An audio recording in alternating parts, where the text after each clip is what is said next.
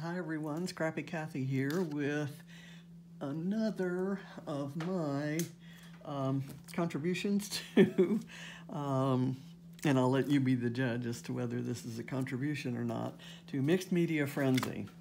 And today's subject is, or today's product focus is art crayons. And for my page, I've chosen this particular color collection in the Vicky Bouton art crayons. And I want to tell you that I have a number. I have some Tim Holtz crayons. I have several different brands of crayons and have used them primarily for coloring in stamped images. The ones that are kind of contained in a pencil, but they're crayons and that have a fairly small tip. And I've done some things where I use some other medium and do stenciling on a background, but I want another color kind of added to it to fill in the white spots. I've used art crayons. I just kind of scribbled them on, spray a little water, and kind of move them around with my fingers. Not much different from finger painting. And this morning I was trying something. This was this is something I probably will use later. I had this stencil on top of here, used this particular color collection of crayons and colored in these little honeycombs, and then I spritzed with water and kind of smooshed them about. And as you can see, even dry, you can smoosh them about and create something of a shadow around them if there's any of the crayon that didn't get dissolved by the water. And so what I plan to do with this is go back over it, set the stencil over it exactly where it was before, and with all of that kind of around it, then I'll trace through and redraw the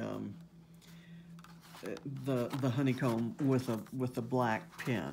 I have an idea for a layout for this, but it wasn't the one I was wanting to do today. Today, I'm going to use a different stencil, a similar technique to that, and it's something I've never tried. I have a very simple photo cluster. My grandson's football season, his freshman high school football season has just ended, and the varsity team didn't have the level of success that his middle school teams had. So he's not particularly excited about the football season. We've kind of hidden all the football gear, and so I don't want a really complex page. I like this stencil because it has arrows. I'm going to place the photos so that they're right here with the arrows pointing, to the photo. And I'll probably write some journaling about, although it wasn't a good season, he got quite a few carries, and on his carries, as shown here in these photos from that last game, he gained some yards. He got some experience with much older, much bigger players. So, it's lessons learned. He's turned his attention to basketball now. My idea here is to kind of do something of a shadowing process. I'm going to do the arrows pointing this way with this kind of magenta type color. And I'm intentionally coloring irregularly, not uniformly in each one. So I'll put that away. I think I'll use a dark color for the bottom parts. This is kind of a brick color, reddish brown, And what I'm hoping to achieve here is that when I'm expecting when I do the water, when I spray the water on it and kind of smoosh it around with my fingers, which I'm going to do, I'm expecting that the colors that I'm going to use other colors on these, the colors that I apply in each of these little arrow sections will blend and make something interesting, and it'll be kind of an abstract set of arrows, and it should be colorful. And I've chosen the two teams playing in the photos have navy blue and black and white uniforms, and so I'm using, but I'll point out, my grandson is this one here with the kind of rainbow colored shoes that have orange, red, yellow, this kind of color scheme. So I'm going to this color to this one. I have to be careful not to produce any, if I were to use this yellow or the lemon yellow that's down below with that kind of purplish color, I might run the risk of some mud, and I don't want to do that. So I'm going to use this kind of orangey yellow with that brownish color, and that's, I think, will work. I may use this kind of orangey color with the magenta. This is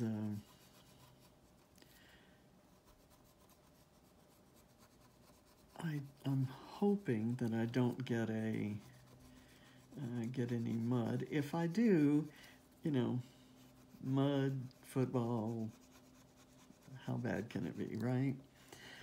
Okay. Coloring these in. If I had wanted to shorten the video, I might have colored some of this in beforehand. And I'm going to use this lemon yellow. Do I want to use the lemon yellow? Yeah, let's do that. And because it will have some contrast. Where it blends with the red, we'll get some orange, but we don't need to have orange now. And this looks like all the colors that are in his shoes. And that's kind of how I chose this palette. And I'm not, as you could see with the cluster, I'm not really going to overly decorate it because this is going to be really busy here. I'm going to, right now, spray the water lightly with the stencil still on. I took the stencil off when I did the honeycombs that I showed you a while ago.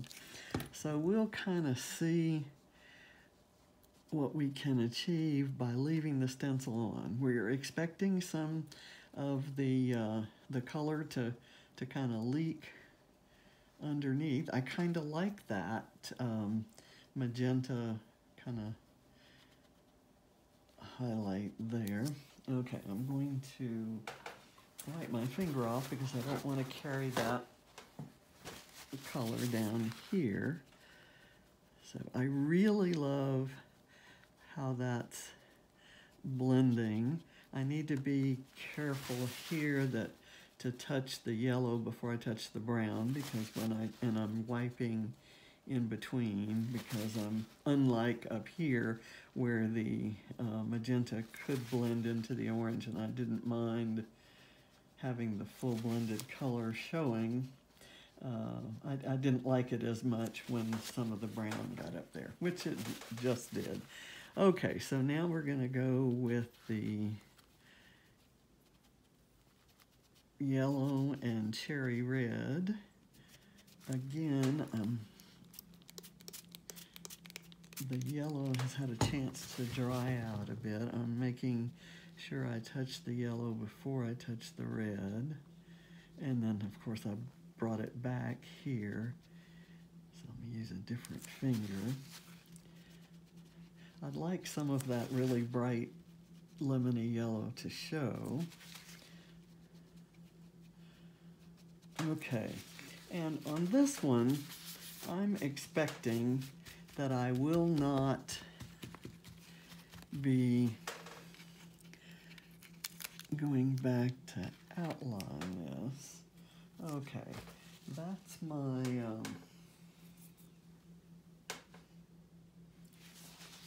that's what we're left with. And if I were to do this, I could kind of leave it like that. And I think I will let it dry off camera, and I'll decide whether to go back and do any outlining with pen, but I expect that I'm going to leave it this way and do a title up here. Not quite sure what that is going to be, and I'll do some journaling down here. So this is just one of the millions of things you can do with art crayons, and it's not one of, I don't hate it, but I think it's maybe let's just say just a little bit messier than I had hoped it would be. But next time, what I may try to do is wet the paper ahead of time, do the crayons a little lighter, and then do the blending on the wet paper. I think we'd get more distinct images. And this is okay for this page, but for another page, you might want it differently. And I've got kind of a little bit of the crayon up here. I can cover that with the title, or I can add some spritzes. Another thing that I do with crayons is rub them on a medium like this, spray with some water, kind of smoosh them around, and I don't have a paintbrush here now, but a little bit of water, and I can create some paint-like, ink-like, no, I don't have a paintbrush around. I dip a paintbrush in that and produce splatters, and I think I will do that with this particular smursh, and it's kind of that nice color orange, so I think I'll like that. So I'm going to end the video here. I will post the finished page, and we'll see what I decide to do with this. So enjoy playing with art crayons. It's kind of like being a kid.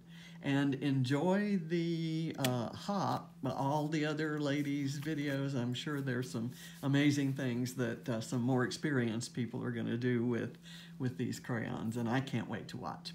Bye.